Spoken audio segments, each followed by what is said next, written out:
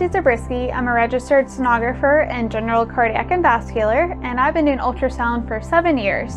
Today I'm at National Ultrasound, and I'm looking at the Mindray TE5 with the linear probe L14-6NS, and today we'll be looking at the iZoom and tint map.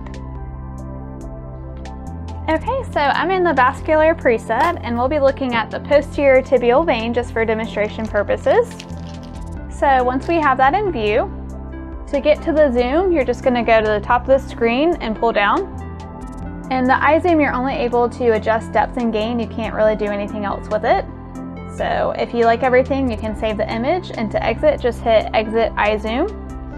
And for the tint map, there are 8 options you can choose from.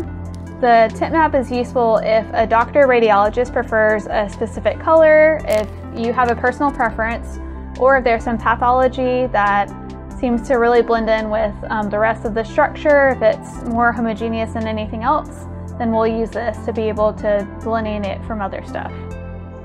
All right, so there are 8 choices. I'm gonna go through each one, show you the difference. My personal preference is the sepia, but again, it's whatever you want it to be.